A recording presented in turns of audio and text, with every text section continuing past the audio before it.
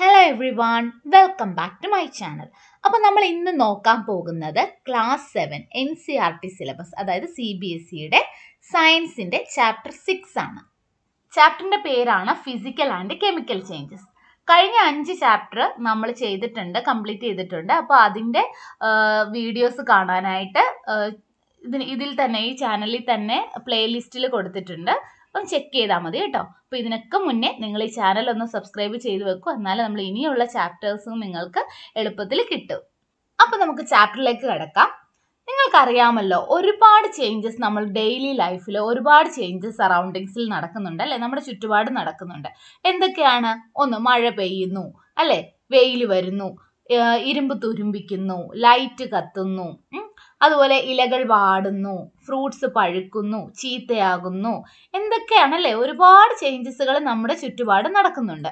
അതുപോലെ തന്നെ നമ്മൾ വീട്ടിലെ ചൂടൊക്കെ വരുമ്പോൾ സ്ക്വാഷ് കലക്കിയും അല്ലെങ്കിൽ ടാങ്ക് കലക്കിയൊക്കെ കുടിക്കാറുണ്ട് അല്ലേ, അല്ലെങ്കിൽ ഗസ്റ്റ് വരുമ്പോൾ നമ്മൾ ലൈം ജ്യൂസ് ഒക്കെ ഉണ്ടാക്കി കൊടുക്കാറുണ്ട് അല്ലേ. അപ്പോൾ എന്താണ് ചെയ്യുന്നത്? നമ്മൾ വാട്ടറിലേക്ക് ഷുഗർ ആഡ് ചെയ്ത് മിക്സ് ചെയ്യുന്നു അല്ലേ.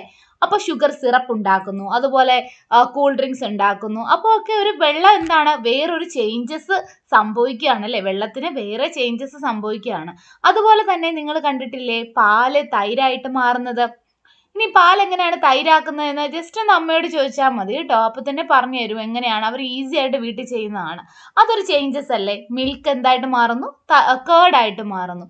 പിന്നെ ചിലപ്പോഴൊക്കെ മിൽക്ക് എന്തായി മാറുന്നു? പുളിച്ചു പോകാറുണ്ട് അല്ലേ, മിൽക്ക് ബിക്കം സോറായിട്ട് മാറാറുണ്ട്. സോറിങ് ഓഫ് മിൽക്ക് എന്ന് പറയുന്നത് എന്താണ്? അതൊരു മറ്റൊരു ചേഞ്ചാണ്. പിന്നെന്താണ്?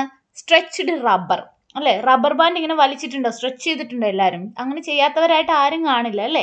അതൊരു മറ്റൊരു ചേഞ്ചാണ്. സാധാരണ റബ്ബറിൽ നിന്നും കുറച്ച് വലിഞ്ഞ് ആ ഒരു മറ്റൊരു ചേഞ്ച് നമുക്ക് കാണാൻ സാധിക്കും. അപ്പോൾ ഇതെല്ലാം ചേഞ്ചസുകൾ, നമ്മുടെ സറൗണ്ടിങ്സിൽ നടക്കുന്ന ചേഞ്ചസിന് എക്സാമ്പിൾസ് ആണ്. ഇനി ഈ ചേഞ്ചിനെ നമ്മൾ രണ്ടായിട്ട് ക്ലാസിഫൈ ചെയ്യുന്നുണ്ട്. അതാണ് physical change and chemical change. ഈ ചാപ്റ്ററിൽ നമ്മൾ അതാണ് പഠിക്കാൻ പോകുന്നത്. അപ്പോൾ ഈ ചാപ്റ്ററിലൊക്കെ ധാരാളം ആക്ടിവിറ്റീസ് തന്നിട്ടുണ്ട്. ഈ ആക്ടിവിറ്റീസ് വഴിയാണ് നമ്മൾ ഏതാണ് ഫിസിക്കൽ ചേഞ്ച്, ഏതാണ് കെമിക്കൽ ചേഞ്ചസ് എന്നൊക്കെ കണ്ടുപിടിക്കുന്നത്.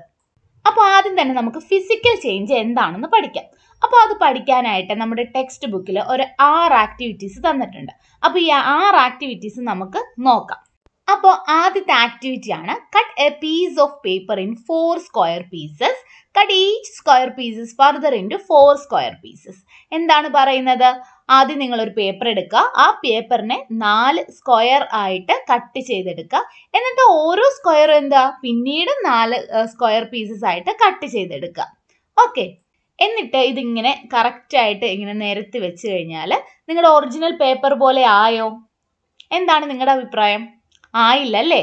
അത് ജോയിൻ ചെയ്താലും ഒറിജിനൽ പീസ് ആയില്ല അല്ലേ. എന്നാൽ ആ പേപ്പറിൻ്റെ പ്രോപ്പർട്ടിക്ക് എന്തെങ്കിലും പറ്റിയോ? അതായത് പേപ്പർ മാറിയിട്ട് അവിടെ ഒരു തുണിയായിട്ട് മാറിയോ അത്? ഇല്ലല്ലോ. അല്ലെങ്കിൽ പൊടിയായിട്ട് മാറിയോ? ഒന്നും പറ്റിയില്ല അല്ലേ. പേപ്പർ തന്നെയായിട്ടാണ് ഇരിക്കുന്നത്, എന്നാൽ അതിൻ്റെ ഷേപ്പിലൊക്കെ അങ്ങ് വ്യത്യാസം സംഭവിച്ചു. ഇനി നെക്സ്റ്റ് ആക്ടിവിറ്റിയും കൂടെ നമുക്ക് നോക്കാം. Collect the chalk dust lying on the floor near the chalk board in your class room or crush A small pieces of chalk in to dust. ഈ ക്ലാസ്സിൽ ഉപയോഗിച്ച് കഴിഞ്ഞ് ബാക്കി വരുന്ന ചെറിയ ചെറിയ ചോക്കൊക്കെ വീട്ടിൽ കൊണ്ടുപോയിട്ടുള്ളവരൊക്കെ കാണും അല്ലേ. അതുപോലെ അല്ലെങ്കിൽ നിങ്ങൾ കുറച്ച് ചോക്ക് എടുക്കുക, ആ ചോക്ക് നന്നായിട്ട് പൊടിക്കുക. ആ പൊടിച്ചിട്ട് അതിലേക്ക് കുറച്ച് വെള്ളം ആഡ് ചെയ്തിട്ട് അതൊരു പേസ്റ്റ് പോലെ പരുവത്തിലാക്കി എടുത്തിട്ട് എന്ത് ചെയ്യുക, പിന്നെ ഒന്നും കൂടി അതെന്താ ആ ചോക്കിൻ്റെ ഷേപ്പിലേക്ക് കൺവേർട്ട് ചെയ്യുക. എന്നിട്ട് ഉണങ്ങാൻ വെച്ച് കഴിയുമ്പോൾ നമുക്ക് പിന്നീട് ചോക്ക് തന്നെ കിട്ടും. ഇങ്ങനെ ചോക്കൊക്കെ ഉണ്ടാക്കിയിട്ടുള്ള ആരെങ്കിലും ഉണ്ടെങ്കിൽ ഒന്ന് കമൻറ്റ് ചെയ്യണേ. അപ്പോൾ നെക്സ്റ്റ് ആക്ടിവിറ്റിയിലേക്ക് പോയാലോ? എന്താണ് ഇവിടെ ചെയ്യേണ്ടത്? ഇവിടെ വേറൊന്നുമില്ല. നമ്മൾ കുറച്ച് ഐസ് എടുക്കുക, ഒരു ഗ്ലാസ്സിലോ അല്ലെങ്കിൽ ഏതെങ്കിലും ഒരു പ്ലാസ്റ്റിക് ടംബ്ലറിലോ കുറച്ച് ഐസ് എടുക്കുക. എന്നിട്ട് ഈ ഐസിനെ മെൽറ്റ് ചെയ്യാൻ വെക്കുക. ജസ്റ്റ് ഒന്ന് സണ്ണിൻ്റെ അടുത്ത് കൊണ്ടുവച്ചാൽ തന്നെ അത് മെൽറ്റായി വന്നോളും. അപ്പോൾ ഫുള്ളൊന്നും മെൽറ്റ് ആക്കണ്ട, ഒരു മിക്സ്ചർ ഉണ്ടാകും അല്ലേ, ഐസും വാട്ടറും കൂടെ ചേർന്ന് ഒരു മിക്സ്ചർ ഉണ്ടാകും, കുറച്ചൊക്കെ ഒന്ന് മെൽറ്റായി കഴിയുമ്പോഴത്തേക്കും. എന്നിട്ട് നമ്മൾ എന്ത് ചെയ്യുക, ഇതിനെ കൊണ്ട് പിന്നെയും ഫ്രീസറിൽ വെക്കുക. അപ്പോൾ എന്താ നമുക്ക് കിട്ടുന്നത്? ഐസ് തന്നെ നമുക്ക് തിരിച്ച് കിട്ടിയല്ലേ. നമുക്ക് അടുത്ത ആക്ടിവിറ്റി നോക്കാം. Boil some water in A container. അതായത് ഒരു കണ്ടെയ്നറിൽ വെള്ളം തിളപ്പിക്കാൻ വെക്കുക. നിങ്ങൾക്കറിയാലോ വെള്ളം തിളപ്പിക്കുമ്പോൾ എന്താണ് സംഭവിക്കുക? അതെ, വേപ്പേഴ്സ് പുറത്തു വരും അല്ലേ. ഈ വേപ്പേഴ്സ് എന്ത് ചെയ്യുക, വേറൊരു പാന് വെച്ചിട്ട് അല്ലെങ്കിൽ പാൻ ഇല്ലെങ്കിൽ ഒരു ലിഡ് വെച്ചിട്ടെങ്കിലും ഒന്ന് അടച്ചു വെക്കുക. ഇവിടെ പാൻ എടുക്കാൻ പറഞ്ഞത് ഒരു ഹാൻഡിൽ ഉള്ളത് കൊണ്ടാണ്. അപ്പം നമുക്ക് പെട്ടെന്ന് ചൂട് തട്ടാതിരിക്കാൻ വേണ്ടിയാണ് പാൻ എടുക്കാൻ പറഞ്ഞത്. ഓക്കെ, എന്നിട്ട് എന്താണ് നമുക്ക് കാണാൻ സാധിക്കുന്നത്? വാട്ടർ ഡ്രോപ്ലെറ്റ്സ് കാണാൻ സാധിക്കും അല്ലേ? അതായത് ഇപ്പോൾ ഒരു ലിഡ് ആണെങ്കിൽ, ഒരു ഗ്ലാസ് ലിഡ് ഒക്കെ ആണെങ്കിൽ നമുക്ക് നന്നായിട്ട് കാണാൻ സാധിക്കും മുകളിൽ അതിൻ്റെ അകത്തിങ്ങനെ വാട്ടർ ഡ്രോപ്ലെറ്റ്സ് ഉണ്ടാവുന്നത്. അതെന്താണ് കാരണം? നമ്മൾ പഠിച്ചതാണല്ലേ, വേപ്പേഴ്സ് കണ്ടൻസ് ചെയ്തിട്ട് വാട്ടറായി മാറുന്നതാണ് അവിടെ കാണുന്നത്. സംഭവിച്ചത് എന്താണ്? വാട്ടർ ആദ്യമേ നീരാവിയായിട്ട് അല്ലെ വേപ്പറായിട്ട് മാറി, പിന്നീട് ആ വേപ്പർ കണ്ടൻസ് ചെയ്ത് പിന്നീട് വാട്ടറായിട്ട് മാറി. ഇനി അടുത്ത ആക്ടിവിറ്റി കുറച്ച് കെയർഫുൾ ആയിട്ട് ചെയ്യേണ്ട കാര്യമാണ്. കാരണം നമ്മൾ ഫ്ലെയിം തീയിൽ വെച്ച് ചെയ്യേണ്ടതാണ്. നിങ്ങൾ എല്ലാവരും കണ്ടിട്ടുണ്ടല്ലോ അല്ലേ, നമ്മുടെ ആക്സോ ബ്ലേഡ്. ഈ ആക്സോ ബ്ലേഡിന്റെ ഒരു ഭാഗത്ത് ഒരു ടങ് വെച്ച് പിടിക്കുക. കാരണം കൈ പൊള്ളാതിരിക്കാൻ വേണ്ടിയാണ് നമ്മൾ അതിനെ ഒരു ടങ് വെച്ച് പിടിക്കുന്നത്. എന്നിട്ട് ഒരു സൈഡ് എന്ത് ചെയ്യുക? തീയിൽ കാണിക്കുക. ഒരു ഗ്യാസ് സ്റ്റൗവിന്റെ ഫ്ലെയിമിൽ കാണിച്ചാലും മതി. ഓക്കെ, എന്നിട്ട് കുറച്ച് നേരം ഇങ്ങനെ വെയിറ്റ് ചെയ്തിരിക്കുമ്പോൾ അതിന്റെ കളറിൽ എന്തെങ്കിലും മാറ്റം വരുന്നുണ്ടോ എന്ന് ശ്രദ്ധിക്കുക അല്ലേ. കളർ എന്താകും? ഫ്ലെയിമിൽ കാണിക്കുന്ന സമയത്ത് നല്ല റെഡിഷ് ഒക്കെ ആയിട്ട് മാറും അല്ലേ. പിന്നീട് എന്താകും? ബ്ലാക്ക് കളർ ആകും അല്ലേ. ആ കരിയൊക്കെ പിടിച്ച് ബ്ലാക്ക് കളർ ആകും. ഇനി does it get back its original colour? അതിന്റെ ഒറിജിനൽ കളറിലോട്ട് വരുമോ? ഇല്ല അല്ലേ, ചെറിയ മാറ്റം ഉണ്ടാകും. പക്ഷേ ആക്സോ ബ്ലേഡിന് എന്തെങ്കിലും സംഭവിച്ചോ? ഫിസിക്കലായിട്ടൊന്നും സംഭവിച്ചില്ല അല്ലേ. കാരണം അതിന്റെ ജസ്റ്റ് കളർ മാത്രമേ ചേഞ്ച് ചെയ്തുള്ളൂ, അല്ലാതെ അത് കരിക്കട്ടയായിട്ട് മാറുമൊന്നും ചെയ്തില്ല. അപ്പോൾ ഇത്ര ആക്ടിവിറ്റി ചെയ്തതിലൂടെ നമുക്ക് എന്തൊക്കെ മനസ്സിലായി? ആദ്യത്തെ 2 ആക്ടിവിറ്റിയിലും, അതായത് പേപ്പറിന്റെ ആക്ടിവിറ്റിയിലും ചോക്കിന്റെ ആക്ടിവിറ്റിയിലും എന്താണ് സംഭവിച്ചത്? നമ്മൾ എടുത്ത ആ എക്സാക്ട് പേപ്പറോ ചോക്കോ നമുക്ക് കിട്ടിയില്ല അല്ലേ. പകരം സൈസിൽ ഒരു ചെറിയ വ്യത്യാസമുള്ള മറ്റ് സെയിം ചോക്ക് തന്നെ അല്ലെങ്കിൽ സെയിം പേപ്പർ തന്നെയാണ് നമുക്ക് കിട്ടിയത്. അവിടെ വേറെ ഒരു വസ്തുവായിട്ട് അത് മാറിയില്ല. ഇനി അടുത്ത എന്താണ്? അടുത്ത ആക്ടിവിറ്റി ഏതായിരുന്നു? വാട്ടറിന്റെയും ഐസ് ആക്കിയതും അല്ലേ. അപ്പൊ ഈ 2 ആക്ടിവിറ്റിയിൽ എന്താണ് സംഭവിച്ചത്? Water change it's state. ആ സ്റ്റേറ്റ് മാറി. ഒന്ന് സോളിഡിൽ നിന്ന് ലിക്വിഡായി, പിന്നെ ലിക്വിഡിൽ നിന്ന് പിന്നെയും സോളിഡായി. അതേസമയം നമ്മൾ വാട്ടറിന്റെ കേസ്, ചൂടാക്കിയ വാട്ടറിന്റെ കേസിൽ എന്താ സംഭവിച്ചത്? അവിടെ ലിക്വിഡ് എന്തായി? ഗ്യാസ് ആയി. പിന്നെ ആ ഗ്യാസ് പിന്നെയും ലിക്വിഡായിട്ട് മാറി. ഇനി ആക്ടിവിറ്റി 6.5 എന്താണ്? ആക്സോ ബ്ലേഡിൻ്റെത്. അവിടെ കളർ ചേഞ്ച് അല്ലെ, ഹീറ്റ് ചെയ്തപ്പോൾ കളർ ചേഞ്ച് വന്നു. അപ്പൊ ഇതിൽ നിന്നെല്ലാം നമുക്കൊരു കാര്യം പിടികിട്ടി.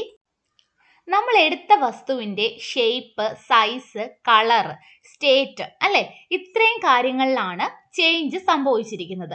അതല്ലാതെ ആ എടുത്ത വസ്തുവിന് യാതൊരു മാറ്റവും സംഭവിച്ചിട്ടില്ല. വസ്തു അതുപോലെ തന്നെയുണ്ട്, പക്ഷെ അതിന്റെ ഷേപ്പ്, സൈസ്, കളർ, സ്റ്റേറ്റ് ഇതിലെല്ലാം തന്നെ ചേഞ്ചസ് സംഭവിച്ചിരിക്കുന്നു. അപ്പോൾ എന്താണ് ഈ സൈസ്, ഷേപ്പ്, കളർ, സ്റ്റേറ്റ് എന്ന് പറയുന്നത്?